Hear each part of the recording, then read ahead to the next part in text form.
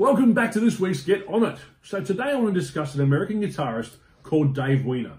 But before I do get to the album, I want to discuss his backstory, just quickly. I first discovered Dave on his YouTube channel called Riff of the Week. That was back in 2007 or 2008. It's still going now under a new name called Guitopia. He was a teacher at GIT, and in 1999, he secured a gig on Steve Vai's touring band, which he's still doing now. So over 20 years touring with Steve Vai. If you know who Steve Vai is, then you know that he would not choose a guitar player who couldn't do what he needed to do. It just shows the ability and tells you how good Dave is. Dave released an album back in 2005 called Shove the Sun Aside. I'm not talking about this album today. I'm talking about On Revolute. That was released in 2010.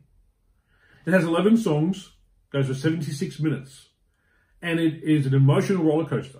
It's great. It's great from beginning to end. It's so good to have an album where you can just listen to the music without having to bother with the lyrics. You can lose your train of thought. It's great production, great guitar tone, and great arrangements. All the songs seem to fit perfectly together. He's done a great job putting this album together.